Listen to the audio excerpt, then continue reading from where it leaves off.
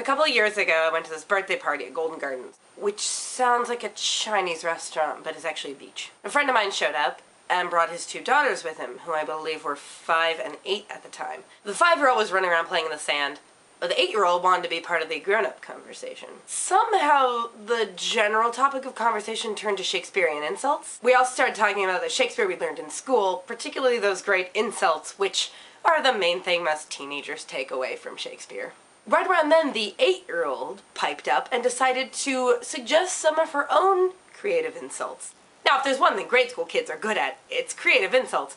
But this girl was like some kind of insult savant. I managed to write a couple of these genius insults down, and I'd like to share them with you now. Now, because her insults are so freaking genius, I'm going to replace all the yous with thous and give it my best, like, Shakespearean accent.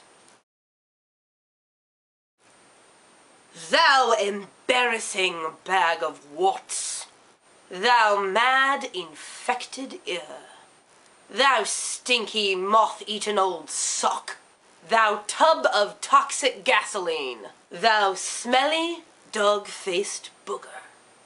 I actually helped with that last one, but embarrassingly, I suggested smelly, while the 8-year-old came with the straight-up Shakespearean dog-faced.